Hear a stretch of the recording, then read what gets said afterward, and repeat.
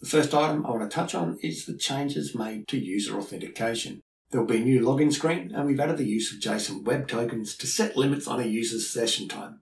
You can configure system-wide defaults and also assign user-specific overrides. Quick heads up, this will lead to sessions timing out. So if you're running a dashboard on a NOC screen, create a user for the NOC display and configure their token timeouts to fit the purpose. We've also added support for SAML-driven single sign-on authentication. Again, Statseeker offers user-specific overrides, so you can have select accounts falling back to file authentication if needed. Onto the world map dashboard. We've added the ability to specify map providers. Once again, you can configure a default map provider and optionally allow panel-specific overrides. Fresh installs will be required to specify a map tile provider. However, users upgrading will maintain their current map provider configuration. We've also added an interface in the admin tool to manage the map panel geolocation data through CSV files, a simple and efficient method to enable your use of the world map panel.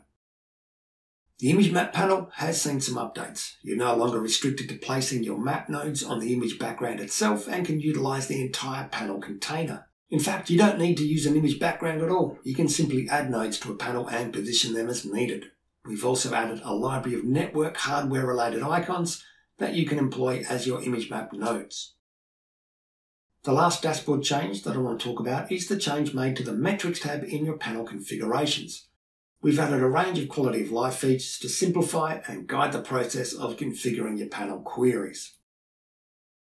There are some new analytic options. One of these is the ability to directly access your baseline data. That's the summarized data generated from your data history, and it's used to project your network behavior into the future with data forecasting, or to compare that history to your current behavior for anomaly detection.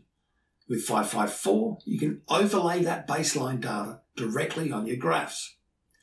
Here we're looking at inbound utilization for an interface over the last 7 days. And here is the same graph also displaying our data baseline for that interface. We have our historical median, the red dotted line here, and an indication of the variability of the data as seen for this interface over the last 6 months. Here we have what appears to be our weekend, and we can see that while we typically experience very low traffic levels, there have been some instances of some fairly high utilization in the past. The bounds we're seeing here are configurable, and they're currently set to 95%, indicating that we should, based on the history of this interface, expect to see 95% of our data fall within this shaded area. And we can see here where we have data falling outside of this 95th percentile. This is what we would term anomalous data. It's unlike 95% of the data seen for that interface at that time on that day of the week. The range of the historical data used to generate the baseline is also configurable, so you aren't limited to just comparing the reported data to the historical behavior of the previous 6 months. When used with data forecasting, this ability to set the period of data used to generate the baseline means that you can forecast based on recent changes to your network, demand, topography, or infrastructure.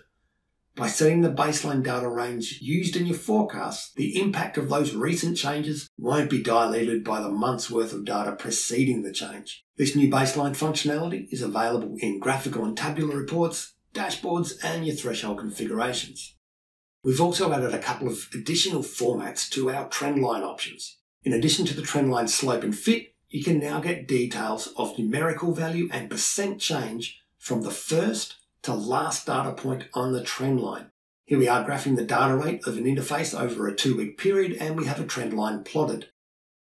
In the table, we have the average rate, the daily change indicating a daily drop of 2 megabits a second, and now the new formats. A total change in the trendline value across the reporting period of around 30 megabits a second, which equates to about a 12% decline in the trendline values over that time. Again, in addition to dashboards, you can use these formats in reports and thresholds. To assist you in getting some immediate value out of these new analytics, we have added a couple of new stock reports that make use of them. From the console, under interfaces, we have utilization baseline and trends. In the baseline report, we're looking at the average utilization for the reporting period, the baseline median, and the difference between the two. Now, this report has a drill down to a filtered version of the trend report for that selected interface. and that's got a trend graph in there. And in the utilization trendline report, again, we're looking at the average utilization and the change in the trendline values for the reporting period. With a drill down back to the baseline report with a baseline graph.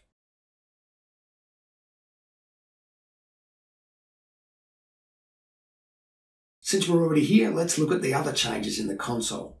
We've continued with the legacy report replacement process, updating the legacy device health reports, focusing on temperature, CPU, and memory.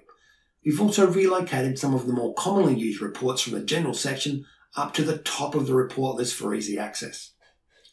For our larger customers, there's also been some performance improvements applied to the console view. So if you've got a few thousand devices, you'll notice the improvement in loading and searching the device list. On the topic of performance improvements, there's been a lot of work done to the Mac IP package. It's now far more tunable, improving both performance and the associated data footprint, allowing for greater data retention. Now, the API implementation for the Mac IP package has been reworked. So if you are using the API to interact with your Mac IP data, you'll want to go and review the new Mac IP endpoints. On to the admin tool. There have been quality of life and UI changes to users, time filters, SLAs, delete and retire of devices, auto grouping, alerting, and thresholds. And manual grouping has been entirely restructured, rolling the previous add and edit, entities to a group, and groups to an entity screens into a single unified manual group management screen. That's a quick overview of the major changes in Statseeker version 554.